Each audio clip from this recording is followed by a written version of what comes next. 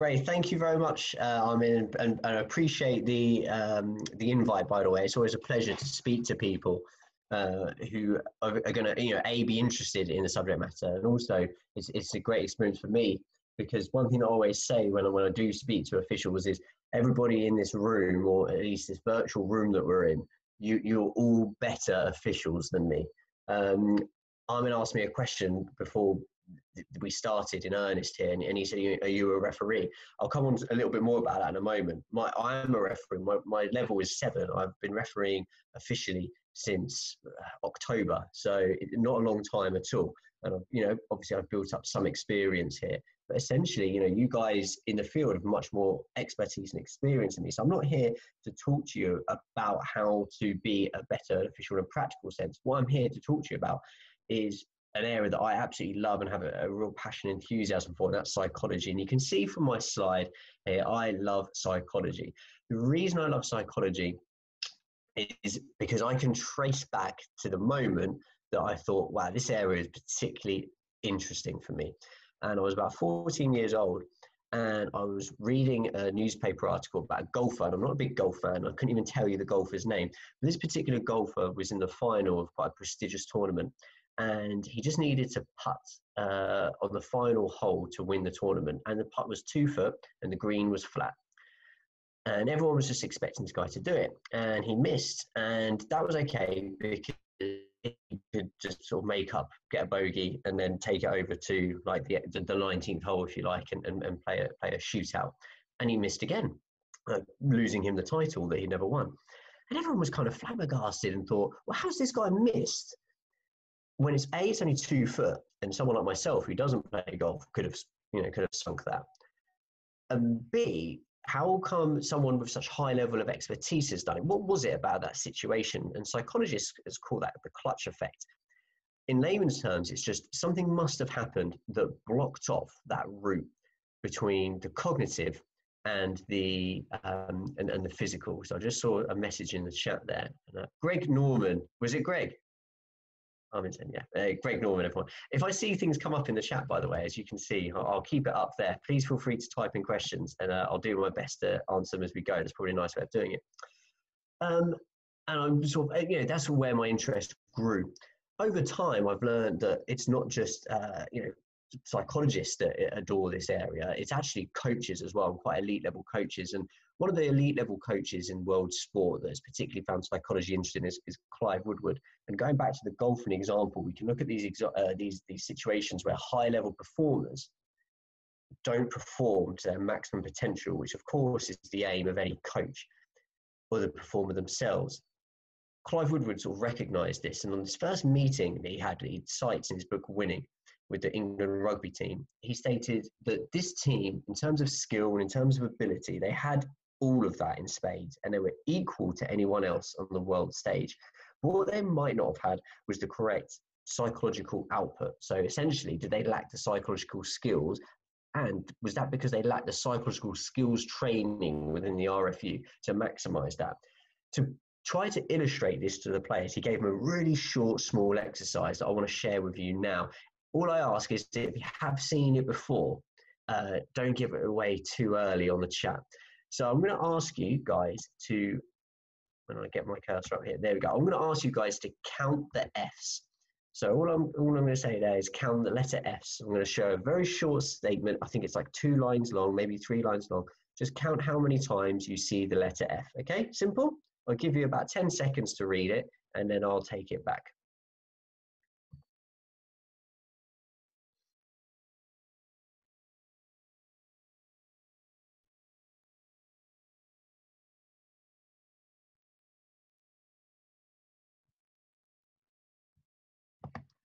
Okay.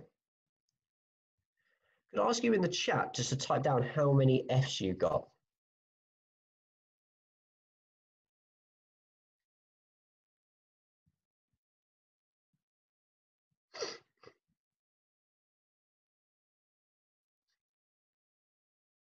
So I've got a 3, a 2, a 5, a 6, a 5, a 5, a 3,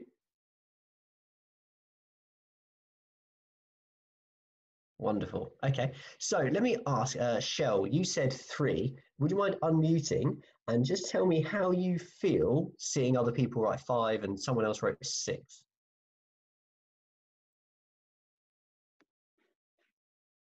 Nervous. Okay. What are you instantly thinking? Are you thinking you've made a mistake and got something wrong? Um, no, because it's other people's perception, isn't it? You know, if Hmm. yeah, obviously there is a correct answer, but it's the Hmm. way you obviously see things, and that's my perception, and I've counted 3 personally. So if I'm wrong, This, I'm wrong. I'm a no, referee. I get things wrong. absolutely. We're all human. You're absolutely right. I'm going to bring it up again this time for those. And I know that some people that have got 5, and I think it was Sean that got 6, they're going, might know the answer. People that got 5 that are interested in, um, they might go, why did I miss that one? Because there are 6 there. So Armin and Shell, I just know that you guys got 2 and 3 respectively. Just have another look. And this time I want you to look at the word of.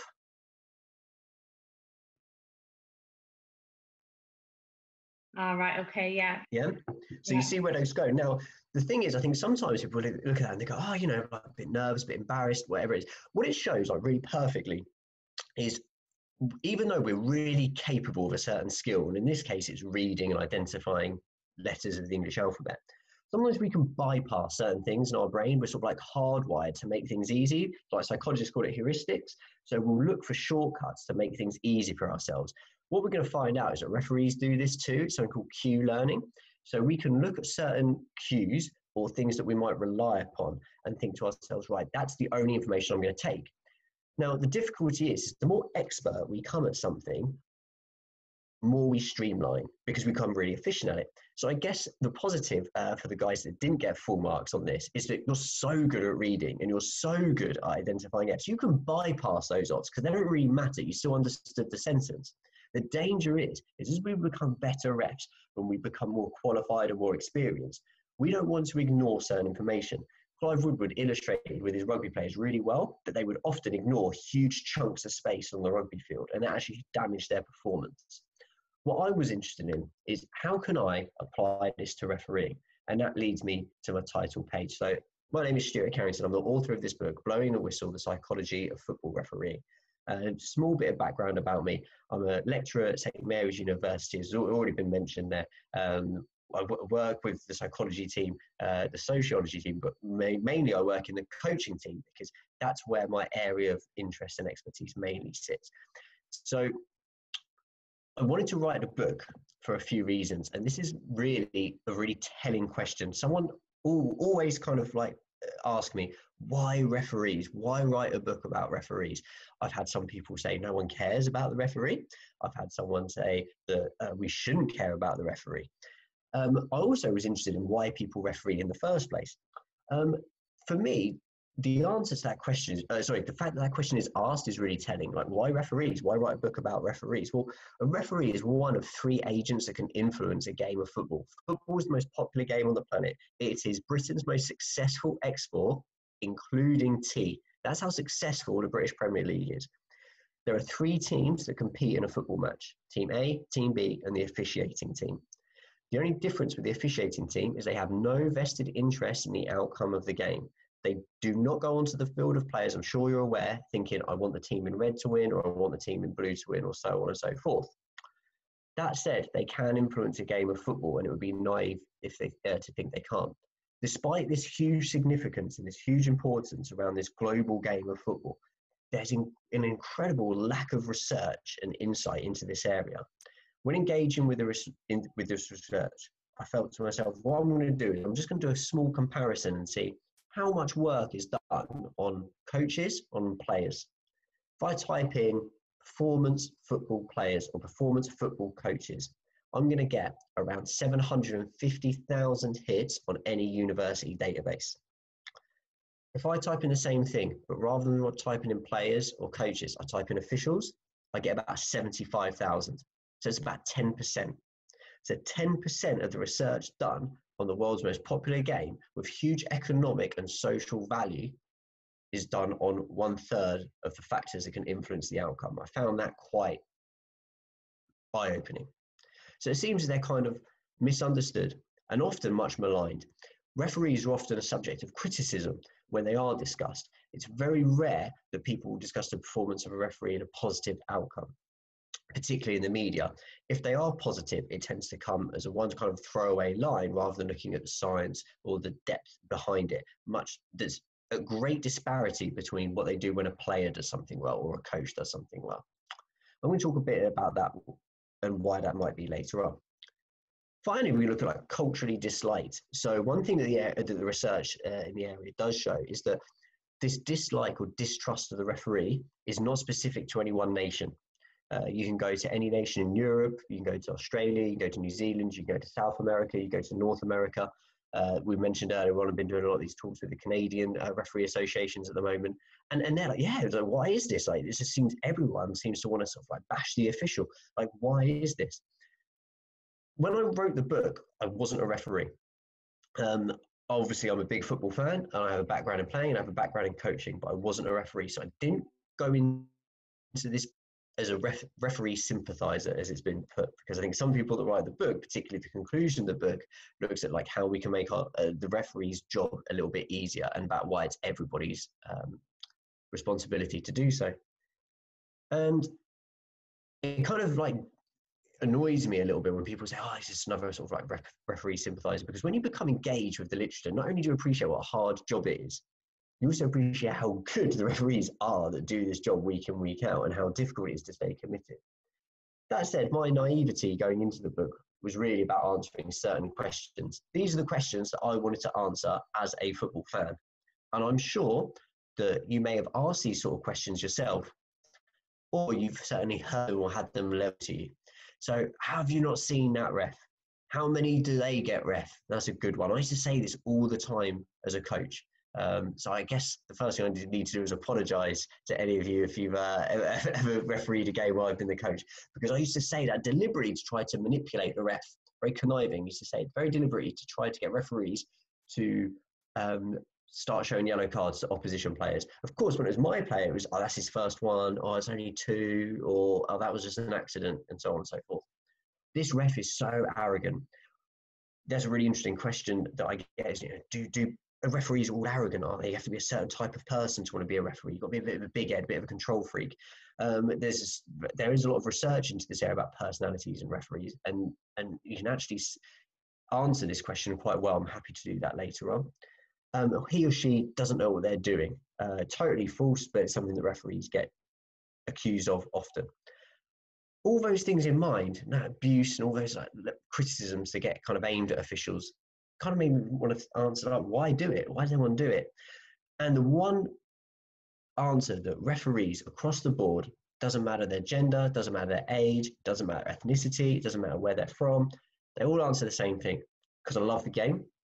And that high level of intrinsic motivation is really important. We know from a psychological perspective, people with high levels of intrinsic motivation, they persist, they strategize in their own time, they talk and discuss issues with other people, developing learning, and they're less likely to drop out. So we know that intrinsic motivation is really, really important for referees, and we also know that referees have it in spades. When I start to think about the role of the referee, I often think of it like an arbiter. So for those that may speak Spanish or Italian or other Latin languages, we know that the word in those languages for referees are arbitro, and it comes directly from this term arbiter. And an arbiter is someone who has to pass judgment based on information given to them by one or two other parties. Now, if that's not a referee, I don't know what is. I started to think to myself, are there any other people that definition can apply to? And the clearest example is this gentleman in front of us right now, the courtroom judge. The courtroom judge is an arbiter. He or she has the job of gathering information from different people that are each trying to persuade them to have one outcome over the other. And quite shockingly, they have lots of advantages in their favor. They have complete and absolute control and discipline, something that referees like, but sometimes can't avoid losing. They also have time on their hands. They can deliberate for as much as they want. They can seek counsel from others as much as they want. We know in the Premier League that can't happen even with VAR. We also know that this arbiter has lots and lots of psychological preparation, theory, research, and background in their favor. there's something that's labeled primacy recency effects. A primacy recency effect will determine what you remember the most. If you're an expert in an area, you will remember the first thing you hear the most. So if you have two conflicting arguments, the expert will tend to go with the first thing. If you don't have an idea about what you're listening to, you tend to go with the last thing. You tend to remember the last thing you heard, most importantly, which is why the defense goes last in jury cases, because the jury aren't experts, so it makes it harder to prosecute.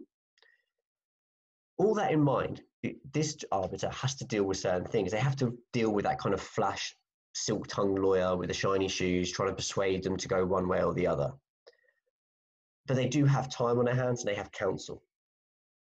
A football referee doesn't have that liberty. To put this into perspective, I want to talk about some numbers.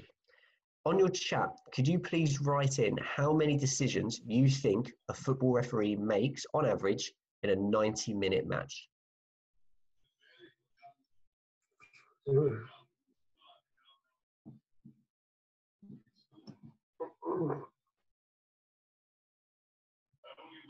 we go, starting to come in. 500. I feel like an auctioneer. Any take on 500. Sean's gone lower, 100. 120, 250. 300, 39. It's very specific, 395, not 400. Daddy, Okay. I have a wobbly tip.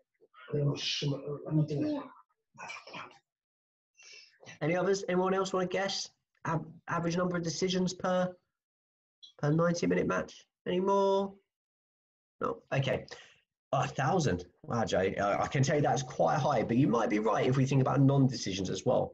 So one thing I would say is that people often assume that decisions are the ones that you can see. Now, this area is a little bit flawed because when you start to study refereeing decisions, you can only study things you actually know that are happening.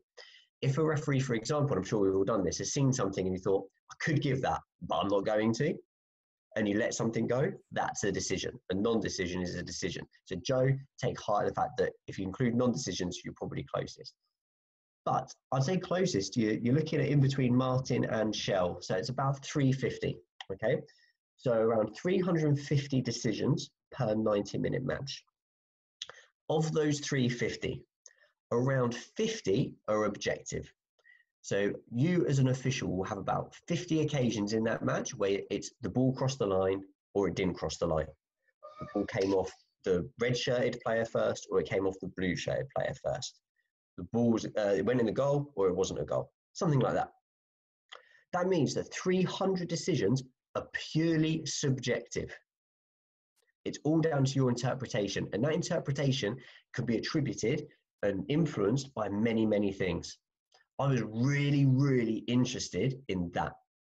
The reason this is so important is not only because A, an official has so much influence over a game, but B, if we know that we can influence subjective and personal perception, as we saw with counting the letter F exercise earlier on, what can we, if we know more we know about it, the more we can combat it.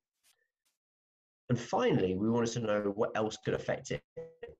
Another interesting stat in numbers about the what of refereeing is there's no temporal bias.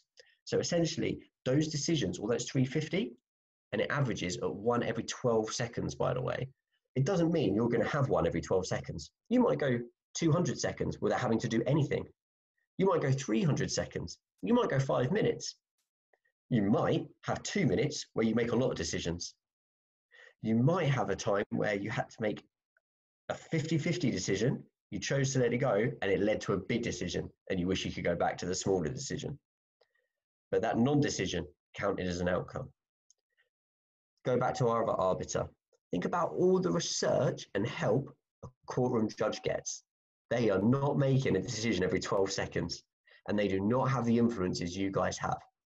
I wanted to write a book to expose some of that literature that I engage quite heavily with in order to help referees understand the influences that they're under. And I want to present that for you now.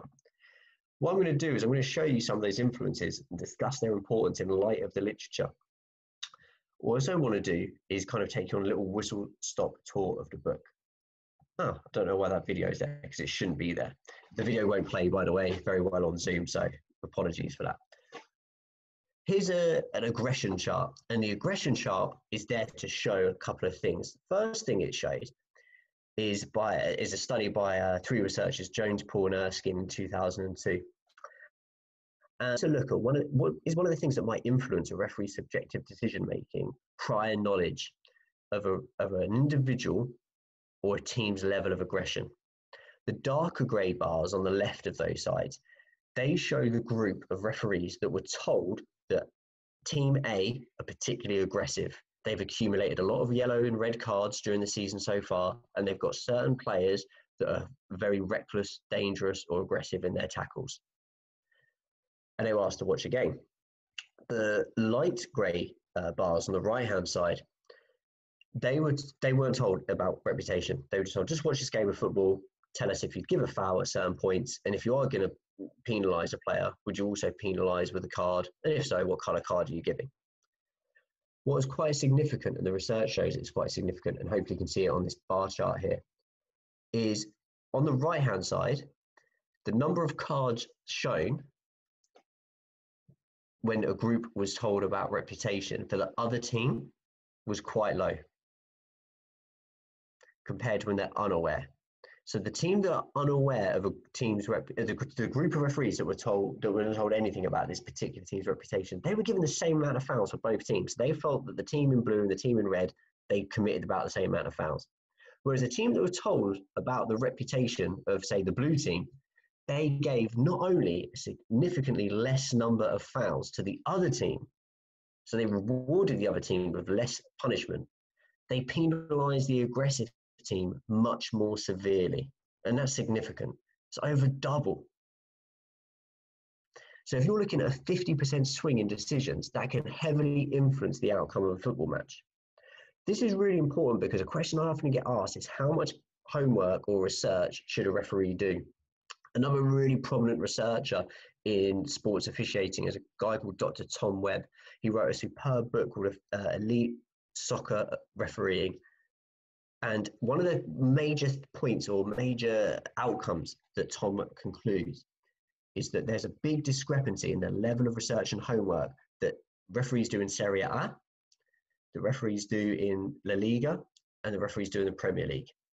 On the continent, referees do a lot more research and homework, and they are on record as saying they like to look at which players have a reputation for diving, which players have a reputation for aggressive play, what sort of teams play in a very aggressive way, how many yellow cards has this team accumulated over the season, are there any players that are easier to control once you've got them in the book early.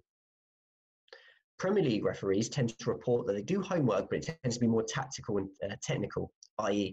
what sort of football does this team like to play? Do they like to play out from the back? Do they play long diagonal balls? Where should I be to get into position? If the winger gets the ball, do they like to cut inside or do they like to go on the outside of the fullback? That type of homework will definitely help and aid a referee's performance because we know that positioning will improve the chance of getting a better decision. I believe that referees on the continent may be doing too much homework regarding the level of aggression, number of yellow cards, number of red cards. And that would be backed up by the literature. It's something I hope to explore a little bit further. So reputation, aggression of a team, that could be an influence. If we talk about another thing that could be an influence, it could be very personal to the referee. It could be the type of attention that the referee holds. We have a look at this diagram here. We have 4 different types of attention, and all of them are really important to referees. The first one, top left, is assessment. This is broad and external. This is probably the type of attention that you have more often than not when you officiate a game of football. Broad external is when you're trying to observe the actions of everything going on around you. So you're not focusing on any one particular thing. You want to see as much as you can. It's the sort of assessment you might do immediately before kickoff, i.e. counting players, looking at general pitch conditions, where the sun is, things like that. Maybe when the ball goes out of play, you might step back, you have another look around. That's broad external. You can go from broad external to external narrow, and you can do that very quickly. So for example, Assume that you're refereeing a football match and a throw's gone to the red team. You might step back, you're looking around, trying to figure out the best position. They take a very quick throw, catches everyone off guard, and now their winger is one-on-one with a fullback. You're now probably going to start exercising a very external, narrow type of attention because you want to see what that fullback does in great detail. If they make a tackle, you want to see the contact, you want to see the speed, you want to see the direction, you want to see the intent, you want to see if it's reckless, dangerous, excessive, clean. This is external narrow because you're not seeing anything else that's going on. They may make the tackle, but you don't know what's going off the ball, if someone else is making a run, something like that. It's not your job to. It's your job to go from very broad external to external narrow very, very quickly. I'm going to come on to the importance of that in a moment. But before I do, let's go down to analyze. Analyze could be broad internal. So this could be planning for the game. It could be at half time. You might be thinking about lots of things. You might be thinking, right, what did that winger do often? How did that guy react when I spoke to him? Who's on a yellow card? Is there anyone I need to watch? How do I think the conditions are going to fare in the second half? How do I think the other team are going to react to being 3-0 down? This is all to do with insights, like your internal monologue, but you're thinking about lots of things. And then you can go to an internal monologue, but be very narrow. This can be done before the game, trying to relax yourself before a game, a couple of deep breaths, or it could be during the game. You just made a really big decision. Might be a little bit controversial. Some people might not agree with it. It's really important for an official to then be able to switch and go, right, I need to just concentrate on myself, try to affect the decision I just made, and move on to the next one. Two really key examples of why this is important. Let's look at external narrow in the top right. A lady that I've had a real great pleasure in discussing officiating with is former FIFA referee and trainer, Janie Frampton. And Janie Frampton was telling me about a Premier League former Premier League referee. And before I start, a question I always get is, can you tell us some names? And I'm not going to name drop because often these incidences are given to me in absolute trust, and I wouldn't like to violate any anonymity here. And this particular former Premier League referee was taken off the games for a particular Premier League club because this Premier League club said in the last 12 games that this person has officiated, we should have had 12 penalties, a penalty a game, and we didn't get one. So I'm not we don't want this person officiating. The PGMOL looked at it and they were right. The club was right. This particular person had missed all these penalties. When asked, this referee said, I just felt the player had gone down too easily. I think they have a bit of a reputation. I'm not, I didn't think there were penalties. When they started to review the incidences, they were like, we think you're wrong. Maybe 9 of them are definite penalties and the other 3 are 50-50, but you're definitely wrong on a lot of them. So what they did was they hooked up this referee to a gaze monitor. They could see where this particular official was looking when it's one-on-one. And what they found was when he was watching this particular player, he was looking at the attacking player's legs. And that was it. His attention was so good and he was so excellent at focusing. And he thought to himself, this player and this particular player in question was very fast and very tricky. I'm just going to focus at the attacking player's legs. It's a little bit like the count the Fs thing. You're so good at it, your attention is too narrow. What they asked him to do was actually try to take a kind of a cognitive step back and take a little bit more information in. Switch between broad external to an external narrow, a little less extreme, so you can have a bit more information. With that more information, you'll make a better decision. Lo and behold, he starts to make better decisions. His ranking starts to improve. The next area that I said I'd give you an example to illustrate a little bit more is this one, prepare. Narrow internal, taking a deep breath to relax, self-talk, etc. During your game, it's really important for referees to move on from one decision to the next. Really, really hard to do, but we know there are certain techniques that can help. When I interviewed some referees for the book, a lot of them said they practice self-talk during the game. For example, if they felt they were behind with play, they would say to each other or themselves, keep up. Their officials would say, try to keep up with play, keep going. If they made a bad decision and the official might say to his assistant, did I get that one wrong? They would say, maybe forget about it and move on. Next one, next one. They would just keep saying like little mantras like this all the time. I think having like stock phrases of self-talk to help you do that is really important. And we know that because of an effect called a simulation effect. And a simulation effect is where you start to think about each decision as a memory. I was in Las Vegas once. If you haven't been, I highly recommend you go, but don't take too much money. It's the fastest way in the world to lose money quickly.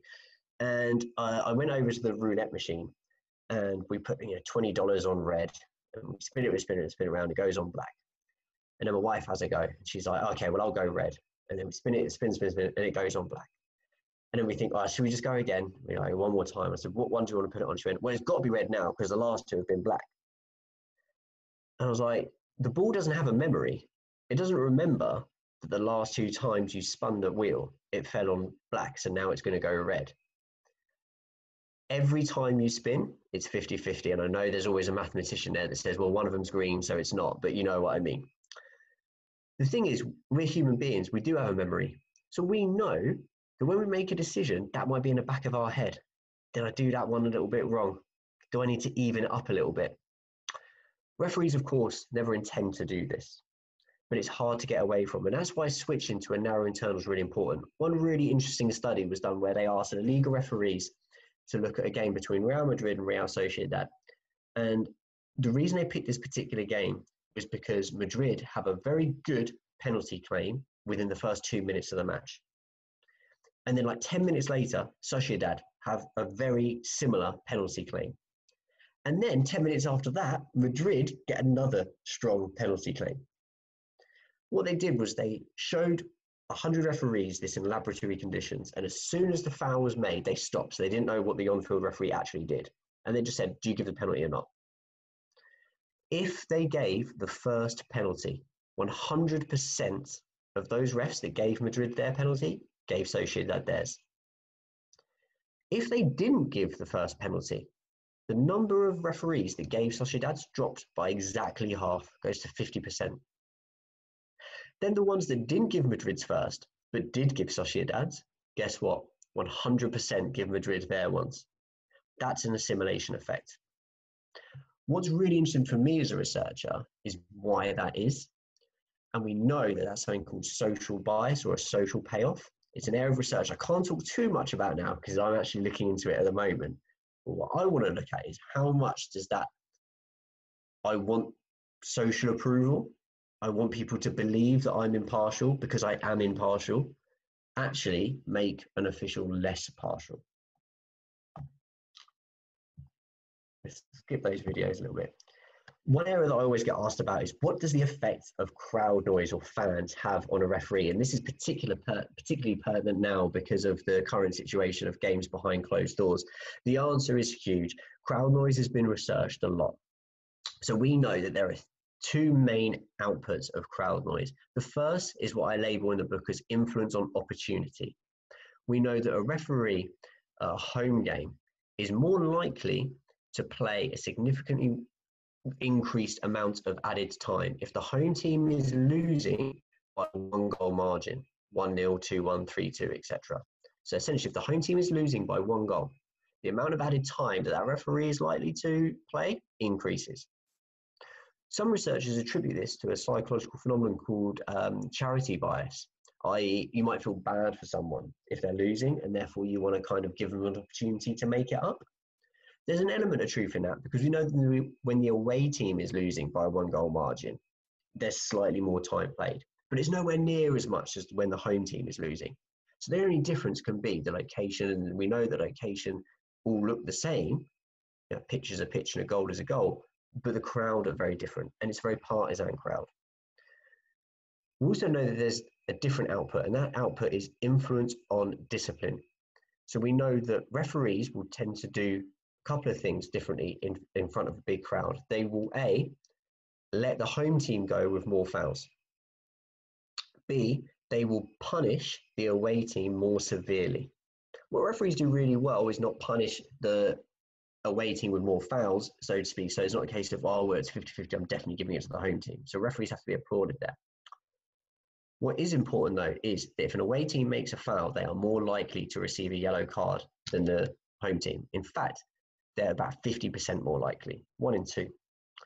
In no Premier League season since it began, and we're in the 26th now, has the away team averaged more yellow cards than the home team over the course of the season. Might happen in a one-off game, but on average. Only one season has the home team averaged more red cards, and that was so small it was actually statistically insignificant. Why is that? Well, we know that there's three things that will influence the crowd on the referee. The first is crowd proximity, i.e. if the crowd are particularly close to the officials' playing surface, officials are more likely to make decisions that favour the home team. The second thing is crowd density, so how much of the crowd is sold out, stadium is sold out. So you might have a really nice big stadium, but if you're not selling it out, it's not going to impact the official as much. And the third one is crowd volume, so how loud that crowd is. You could have a really big stadium, lots and lots of people, but if it's really, really quiet, it doesn't really have too much of an effect. The reason this is really important is because referees will always come back and say, it's like working with a radio on, I don't really hear it. Some referees even said to me, if a player speaks to me, I can't even hear them. Like I have to take out my mic or I have to ask them to repeat it. So I'm not really influenced. Of course, a referee is not consciously influenced, but we're talking about what's going on at a subconscious level.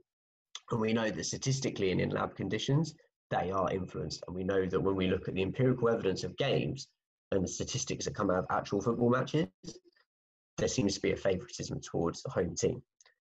What I wanted to do in the book is look at like, why is that? It's all very well saying, well, yeah, that might happen, but why? And there's a number of reasons why. I can't give everything away, but one thing that I would say is I believe that it impacts our decision-making in terms of implicit versus explicit. We know that when you're coaching, and bear in mind my background is in sports coaching, if you're trying to get someone to acquire a new skill, implicit coaching might take longer, but they tend to retain that information and they tend to retain that skill execution better. So what essentially this means is if you tell someone how to do something very, very explicitly, they'll learn really, really quickly. But what happens under pressure is they revert back to being a novice. Let me give you an example. Next time you're making a cup of tea or coffee, commentate to yourself. Imagine you're John Motson and actually be very much like, right, so I'm going to take my right hand and I'm going to grip the handle of the kettle. And then with my left hand, I'm going to turn on the tap and I'm going to turn on the tap counterclockwise. Be that specific. Comment to yourself. Do the whole thing. One, you'll get really tired because you'll be like, oh my God, it's so automatic for me. Your performance will decrease. It sounds weird. Your performance in making tea will decrease, but you'll find it doesn't flow as much. I would say do it while you're driving, but it might be a little bit dangerous. But if you're doing a very simple driving maneuver, talk to yourself while you do it and say what you're doing. I'm dipping the clutch. I'm changing the gear. Your performance won't be as good. What we know is that when we learn a skill, we learn it in a cognitive stage. So we have to think about it. So when you did learn to drive, you did have to be told, dip the clutch, change gear, put your hand on the steering wheel, do this, do that. But now you're so good at it, you can probably drive to work and don't even know how you've done it. When you're a referee, we know that the one caveat that we have to all this research is this: the more qualified, the more trained, and the more expert the referee is, the less influenced they are by crowd noise, the less influenced they are by player reputation. And that's because they're going on instinct. They just do it. I believe the crowd noise starts to put doubt in the official's head, i.e., player makes a foul. If you don't think it's a foul, but 60,000 people jump up and scream foul, suddenly you might start to think a little bit more explicitly. Does that alter your attention? Do you start to focus on the wrong things? Are you worried you might miss something? Does it increase assimilation effects? You can see how these things come together to impact referee performance. I call crowd noise the bolero for refs. The reason I say this is because we know that referees in football aren't alone in this area. Ice skating judges, expert judges, you can show them ice dance done by the same people with no music. They'll score it X. You then show them music that doesn't suit the dance at all, that the dance wasn't intended to be danced to, and it goes down. You then show them the same dance to a perfect piece of music like Torvald and Dean's Bolero, and the score goes up. That's how influenced we are by our perception from other areas and other influences and other factors. There's also another number of influences on the performance of a referee, and this is one, so I feel awful already. Alex, Sean, I apologise, I forgot the sociologist in the Cardiff City Stadium here. I'm sure it's going to come up on the chat in a moment. It's me. It might be interested in. What I wanted to do in the book was show how our psychology as individuals cannot be isolated from our sociological environment. Neither can it be separated from our historical influence. And this is because who we are doesn't exist in a vacuum. We're influenced by the effect of history, and we're influenced by the effects of other people. As referees, we should be really aware of that, because the role is essentially to try to influence people constantly, to manage and control behavior. There's a cultural distrust of officials, and this is worldwide. This isn't specific to any nation. There are some nations which do report higher levels of referee acceptance and gratitude to the referee's role. The Netherlands is one, but to think that that's a utopia would certainly be a mistake. We also know that it's socially acceptable to criticize or abuse the referee. So I actually present examples in my book of referees in England being criticized in mainstream media in the early 1900s, being threatened in the late 1800s. We have this distrust, particularly in the UK, because of a heavily ingrained class system. It was traditionally the case of, well, we don't need an official because we can just have captains. And when there's a dispute, the captains will come together and they'll talk about a decision, and then they will agree what will happen. And then when football became professional in the late 1800s, it was deemed as, well, hang on, now people have got maybe a financial purpose, they might cheat. And some people, sometimes they can't agree. So we'll have an arbiter who stands off the field, who will just say yay or nay to a certain appeal. And then it got to the point was, well, you can't see from there, so you have to be on the field, and so on and so forth. You can see the dawn of this. So first of all, the upper class started to distrust the referee, because they were thinking, you know, we're gentlemen, you don't need to do this Corinthian spirit, all of that. And then as the game became more professional and became more working class, particularly in the north of England, the people that had to be the officials had to be the ones that could understand the law books. These were old boys of school networks, particularly in the southern counties. So it became who's this guy telling me what to do? This Harrow or Eton toff telling me how I'm supposed to be playing the game. All of this stems and starts to dilute this attitude towards refereeing. And when we look at refereeing in other countries, particularly South America and Latin countries, we can see the corruption of government has a massive impact. And I discuss this in the book to some extent. The reason it's important is it has a massive effect on the recruitment, the retention, and the mental health of sports officials. In part 2 of the book, I look at this in quite a lot of detail to highlight how culturally significant the abuse of referees or criticism of referees is just so accepted. I'd like to show you a clip from The Simpsons. Then what should I do? Just squeeze your rage into a bitter little ball and release it at an appropriate time. Like that day I hit the referee with a whiskey bottle. Remember that? Yeah. When Daddy hit the referee? Yeah. Yeah. It just perfectly encapsulates a couple of things. One, we think that when we come to regulate our emotions, we should do that in day-to-day lives, but we don't need to regulate our emotions when we're playing sports. This is completely untrue. One, people that can regulate emotions really well actually get better when they're playing sports than people that don't regulate their emotions well. So when people are kind of saying, oh, well, you know, I'm just showing my passion, I'm just showing my enthusiasm for something, actually, they'd actually do better if they were to temper that somehow. The second thing it shows is this cultural acceptance. I remember watching this cartoon probably when I was like 15 years old, just laughing, just thinking that was a funny joke and not questioning what was really going on. One Premier League referee tells this story of a time where he took his 10-year-old daughter to watch a local football match, and everyone starts shouting abuse at the referee. And she says, Daddy, why are those people shouting at that guy? And he says, oh, that's football, it's what you do. And then instantly he's like saying, what am I doing? Like, I'm teaching my daughter that this is actually just like perfectly acceptable. I'm not questioning this behavior. It's just what you do. In the book, I like to talk about the reasons behind that, how it affects referee behavior, and it does affect decision-making in quite a significant way. It also impacts the recruitment, retention, and mental health of the people that follow this path. Oh, sorry, I had Homer and Lisa talking again there.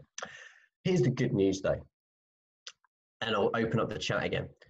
If we took 100 professional German Bundesliga players and showed them 100 clips of refereeing decisions, and there's a yellow card, red card, offside, onside, things like that, what percentage of decisions do you think the players as a group get right? What percentage of decisions do you think players get right?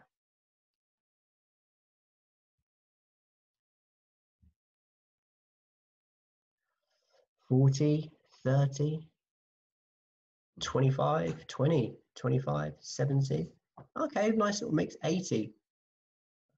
Okay, Mark, you're the closest, 55. So it's 50. So players get 50% of decisions right. Right, this is 1 in 2.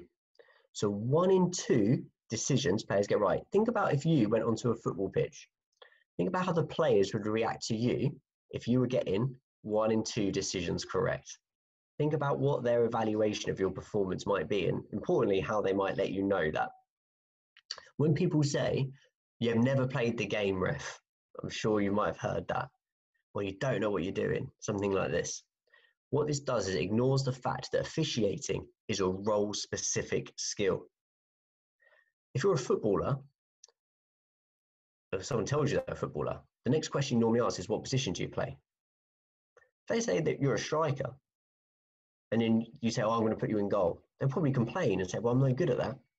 Why is it, therefore, that players, and this statistic proves it is without foundation, assume they can do that job as well as the referee? We know they can't. That doesn't mean a player wouldn't make a good referee. I get that a lot. I get RC saying players can't be good refs. No. They could be. It's just not a prerequisite for being a good ref. Referees, if you look at a panel of referees, will get those decisions 80% right. So referees tend to agree on 80% of those. So we know that players are underperforming when it comes to referees, and by quite a substantial amount. The importance of this, is that professionally? Yeah. Yes, it was. So it was done with professional Bundesliga officials, just move that to top. Yeah, and professional Bundesliga players. It would be interesting to see if you could do this study or replicate this study. You've given me an idea now with lower league officials, even if it was like amateur league, and seeing what the players and officials came up with there. What we do know is that the ability of players and officials tends to match up because the level of experience, training, and expertise go kind of hand in hand. The players know lesson. I would completely agree with you, Alex, and I'd also extend that to the media. So let's move on. Unless anyone's got a question, but please feel free to keep firing them out. I'll keep this up for a little bit. Let me move on. It's a role-specific skill. Sorry, I didn't mean to do that. Let me move this away. Any role-specific skill entails certain things. It entails training. So think about the jobs that you do. They're role-specific. You're probably very good at your jobs because of a couple of things. One, the experience you accrue. Why is it so important that, when we recruit people, we want someone with experience? Well, because they've seen things, they've made mistakes, and they've learned and they've developed. We also know that they get provided training. So you've trained to do certain things. So you may not know a lot about a certain area, or you may not have experience in a certain area, but with time, you can acquire these things. One thing that's not done enough of with officiating is psychological skills training, or PST. When asked, rugby league officials actually ranked the top 10 skills for officiating. The first 6, not even 6 of the top 10, the first 6 are exclusively psychological. Things like communication skills, perception skills, decision-making skills, people management skills, conflict resolution. These are exclusively psychological skills. And yet we know that on many steps of the refereeing ladder, there is no psychological training offered to the recruits, to the recruits at all. PST is also the fastest growing area of referee development. In the last 10 years, not one area has seen a greater increase, with the exception of video training. And that's probably because it's coupled quite nicely with advances in technology, mobile phones, internet speeds, things like that. We also know it's the area that not only is the fastest growing, but referees ask for the most. They're demanding it. They're actually saying, I want more. When referees turned professional in 2001, the blanket assumption would be this is going to be great for referees because everyone's going to become fitter. They're going to be able to get into positions better and see things better. That's true. It certainly did aid the fitness of an official. What no one really looked at, though, was all these other demands. And we know these demands are only getting harder. From 2008 to 2013, the English Premier League got 20% faster. That means that an average speed of a player increased by 20%. The distance covered increased by 20%. The number of incidents increased 20%. Not only that, but think about the increased media scrutiny on players and referees and teams nowadays. It can only add to that pressure that can only be dealt with officially and aided with psychological skills training. I was really fortunate to converse with a colleague, Roy Samuel, who works at the University in Tel Aviv in Israel. And Roy has prepared this psychological preparedness ladder. Now, what I like about the ladder is that he allowed me to adapt it. So this isn't Roy's, but mine, so it's adapted from his.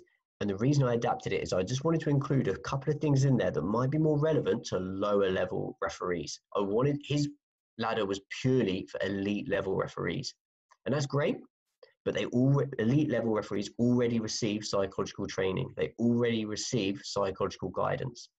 I wanted to offer referees at all levels a kind of go-to guide to give themselves a model of how to prepare psychologically for a game.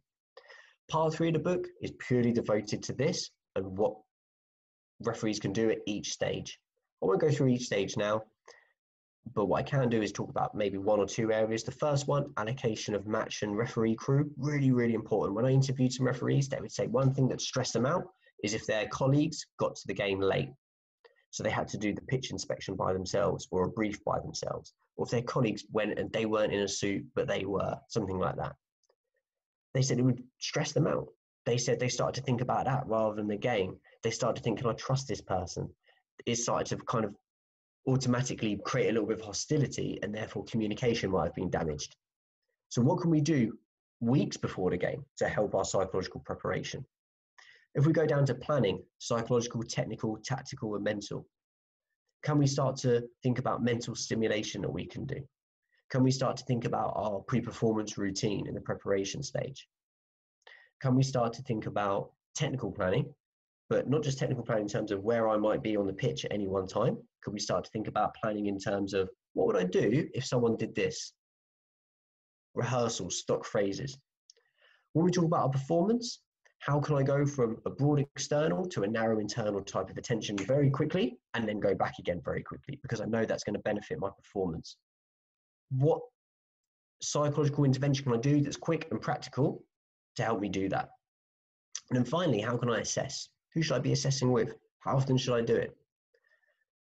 In order to present this information to you in the book, what I do is I wanted to engage with academic literature as much as possible, but I wanted to present it in a way that was accessible. So I don't talk about statistical analysis. I don't talk about P or R values, because essentially no one cares. I wanted to do all that hard work for the reader and say, we know that this experiment was sound. We know that it was significant. We know that these results can be trusted. This is what essentially was discovered. But importantly, what I wanted to do was I wanted to cross-reference it to what fans say and what the media says. Throughout the book, I've got quotes from people's Twitter comments about referees. I'll have little snippets or quotes from newspapers or phrases that you might hear, you know, people like Gary Neville or Jamie Carragher say on Monday Night Football about an official. And then I'll use that to ask the question, is this true? Or is this just a myth that needs to be busted? And what evidence can I use to bust that myth?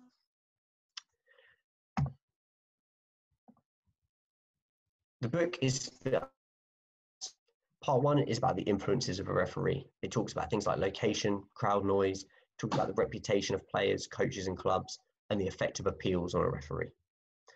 Part 2, I start to break it down and look at the importance of individual differences, because every referee is different. When you step onto that pitch, you take yourself with you. You take your emotions with you. And we know that your emotions will play a part in the decisions you make that day. Importantly, I look at how good referees are at regulating their emotions and how referees need to understand how to regulate emotions in order to help control others and manage behaviours. I talk a little bit about the ref and wider society and about how we can start to challenge this perception of referees as someone who's just there to be bashed or abused. And then finally, we look at the psychological training of a referee. What can a referee do to prepare for a match, and what can a referee do during the match? Finally, what can everybody do to help referees? And that responsibility doesn't just lie with the officials or governing bodies. It lies with the media, it lies with players, it lies with coaches, and it lies with fans. Thank you very much for letting me talk. I felt like I've talked for a long time. My wife, who probably can hear me just outside there, is probably thinking, yes, you can. I can talk about this all night, so please feel free to ask any questions you like. It's up to, I'm in there to decide whether you want to do it via the chat or do it with people taking their mics off. It's your show. Thanks very much for listening. Oh, thank you very much, Stuart. Yeah, excellent. As for trying to manage us now. So if you wanted to ask a question, then by all means turn your mic on, or you can go through the chat. I just wondering, when you talked about the referees doing homework, referees doing homework on teams. Do teams tend to do homework on the referees and say, well, do they moderate their behaviour as a result? Superb question. How shocking is this, right? Think about if you were a manager or a coach or a backroom staff member of an elite European football team. Okay, so I'm talking your Bayern Munich's, your AC Milan's, your Man United's, etc. And you were going to play a really high-level match. Now, not only does that match have massive implications for your success as a coach, but it also has massive financial implications for the club as a whole, because we know the financial rewards that come along with these certain competitions games. Think about the homework they do on the opposition, the dossiers they produce, the fitness graphs they produce, where might this guy take a penalty kick? In all the research that I did, I got one piece of evidence back about a team doing a piece of research on a referee. And it was from a national team coach. And this national team coach, it was at under 21 level, said one time they found out that the referee doesn't speak English and had shown a lot of red cards that season. And they stuck an A4 sheet of paper on the dressing room door, and it had ref and then equals, and then they wrote the referee's name. They put, like, I'm making this bit up now, but like 10 reds, or whatever it was, and doesn't speak English. That is the extent of research that I have found anyone doing on referees. And I find that incredible. So you're absolutely right. That said, I've spoken to some members of the National RA earlier on the week, and they've come back to me and said that they have started to hear about lower league sides that might come across the same referee often, knowing what they tend to like and what they tend to not like in terms of things like chat back or, do they give a lot of penalties and things like that. So we know it's starting to happen. So I think the importance of the referee is starting to increase. However, the short answer to your question there is none. People just don't do it. Yeah. And is there a correlation of some sort between the behaviour of the team and their relative success? Yes and no. So we know that you can have teams that are particularly aggressive and yet still be very successful. What we have found is that the governing bodies have become much more effective at managing that. So essentially punishments are a lot harsher. So we don't see teams like surrounding officials like we used to in the mid-90s, with the famous Man United team doing it often and things like this. With regards to lower levels, we know that aggression can impact referee performance, because at lower levels, referees are often alone. And they're more like, when you're alone, you're more likely to conform, and you're more likely to conform, particularly in the face of aggression. That, of course, is tempered by an individual difference. I've had one referee say that they will allow a certain amount of aggression, intimidation, but as soon as you cross the line, they say you failed my test and I'm not giving you anything. So I guess the short answer there is it's individual difference. An individual difference and how a referee can regulate that emotion is discussed quite extensively in part 2 of the book, where I'll tackle that question. Right. I've a question. Hi, Joe. Hi. Have you looked at all how, in say rugby particularly, all the players respect the referee and they don't chat back with his decision, they always think he's always seen as the good guy and he's made the right decision, even though sometimes they get it wrong. Mm-hmm. And have you looked at maybe why that is and why that doesn't carry over into football? Yeah, there's a couple of answers to that, Joe. It's a really good question because a lot of people say, well, what can we learn from other sports? So the first one is that there's a social and historical background to that. So like I mentioned in part 2 of the book, I'll talk about why people in football tend to distrust referees. With rugby, they'd never had that class divide. So the referees and the players predominantly came from the same socioeconomic background, and therefore there was no discrepancy and no kind of in-group or out-group, psychologists would call it. Okay, so not you and us, it's just us. Okay, so that'd be the first thing. The second thing is there seems to be much more transparency. For example, when the officials in rugby will go to the TMO, sorry, yeah. Is that what it's called in rugby? I think it is. Yeah, I'm not too much for a rugby fan. I think I'm right.